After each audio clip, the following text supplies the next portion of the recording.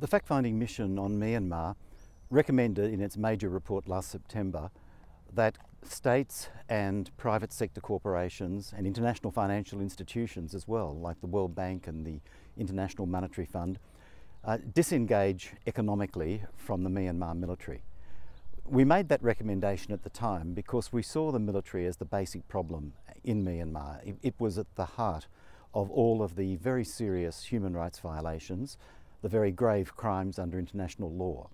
And so the transformation of the military in its current form as a dominant political and economic actor is essential for change to occur in Myanmar and for these human rights violations to end.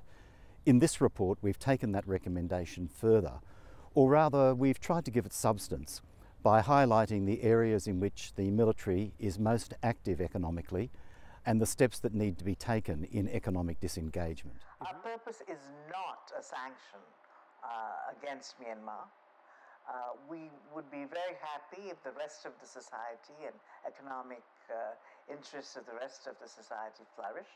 Our only interest is that the army be a professional army and be limited to military functions and not get involved in economic life, not avoid civilian oversight, and in that sense not exploit the economic resources of Myanmar for their own interest and not in the interest of their people. What drew us into this was a number of factors, and it turns out that this is sourced within the Tatmadaw business empire, which is based primarily on the extraction of precious gems, primarily jade and rubies, and therefore in terms of the accountability context, there's an urgent need to scrutinize the origins of jade and rubies, which at this stage, at this point, risk becoming known as genocide gems, akin to the blood diamonds, the infamous blood diamonds.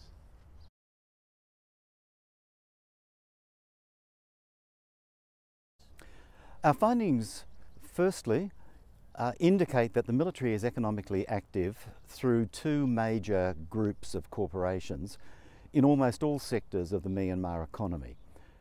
It's particularly active in the jade and ruby mining area, but other areas of mining as well, in construction, banking and insurance, tourism, the timber industry, and so on.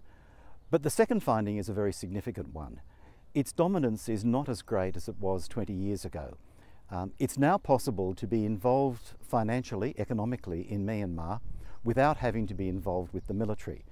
And so an important part of what we're doing in this report is identifying those corporations and other businesses active in Myanmar that are military related and so should be avoided, and areas where people can invest or do business in confidence that they're not dealing with these human rights violators. So the purpose of this report is to analyze and put forward the economic interests of the Tatmadaw, mainly because, one, we want to show their economic independence so there is no civilian oversight.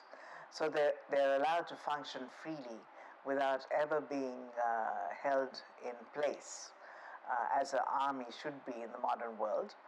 And secondly, the nature of some of those holdings is truly exploitative of the areas that they operate in.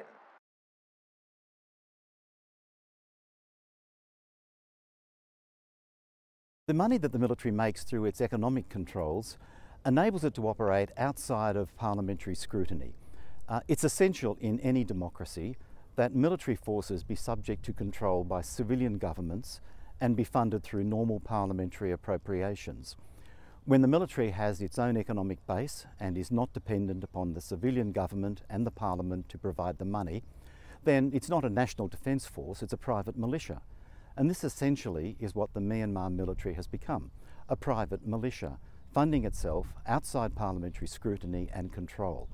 It's necessary to cut off those accesses, those sources of private funding, so that proper parliamentary and civilian government oversight of the military can be imposed. And that's key to the transition of Myanmar into a proper, inclusive, modern, democratic state.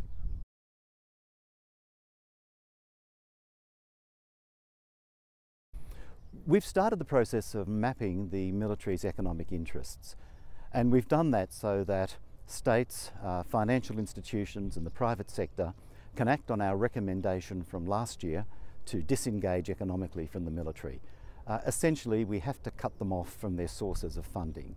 And so that's what we're recommending, and we're helping people to do that by identifying those sectors in the economy and those corporate vehicles that the military uses to make its money.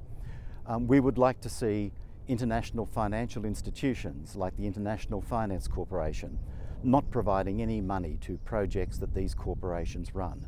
We would like to see the private sector not entering into joint ventures. We would like to see governments not providing any financial support, investment, development assistance through these military vehicles. So the linkages between Tatmadaw and the human rights violations, and our belief that in preventing that, in having sanctions against that, we can actually help the situation by getting the Tatmadaw to reform dramatically.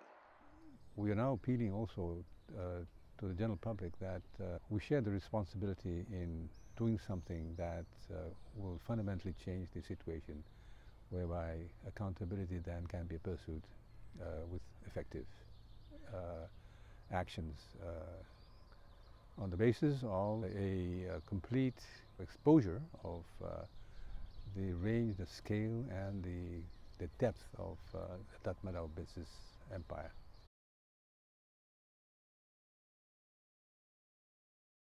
We've identified in our report a number of states and state-owned enterprises that continue to provide military support to the military in Myanmar, Tatmadaw.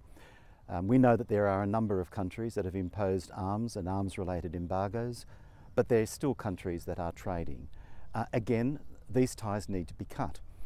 The military now has a 70-year track record of grave human rights violations, including responsibility for some of the most serious crimes under international law. It was evident that the Tatmadaw was truly the main reason for the grave violations that were committed in Myanmar during that period, especially in August of 2017.